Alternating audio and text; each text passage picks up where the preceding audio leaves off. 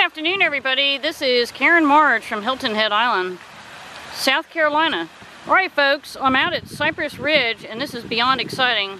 This is a huge alligator that appears to be very orange, and what's interesting is I saw this alligator in the news, actually two of them, and I'll tell you the alligator diet consists of fish, turtles, snakes.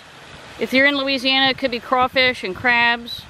They're highly opportunistic, so they can actually hunt terrestrial animals on the sides of roads and paths, and they will ambush their prey, but then of course drag them into the water to do a death roll, which we all know about.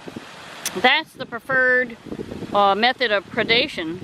Now their teeth are designed to hold the prey in their jaws but not actually chew the food, which is rather interesting. They have 80 teeth and they get replaced throughout a lifetime, but they can attack a deer or a bobcat, but that would be unusual. They usually stick to smaller prey, and I am pretty excited to be able to see this magnificent animal.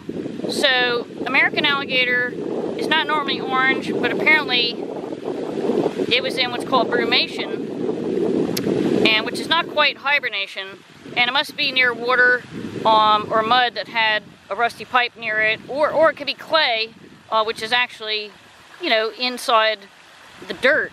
So isn't this unbelievable? Alright guys, so fabulous American alligator, and it was in the news, that's how I knew about it.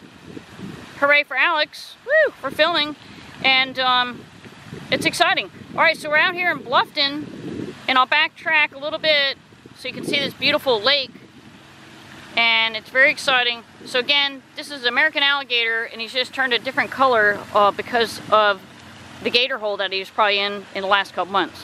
It's Karen Martz, have a great day.